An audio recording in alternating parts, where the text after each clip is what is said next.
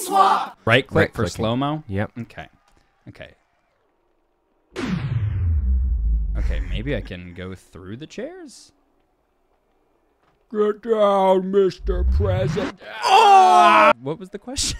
Tell us about your recital, because that was actually very interesting. It was, so there's a piece that if you walk into any high school band room, you'll hear one hotshot trumpet player trying to play it. It's called Carnival of Venice.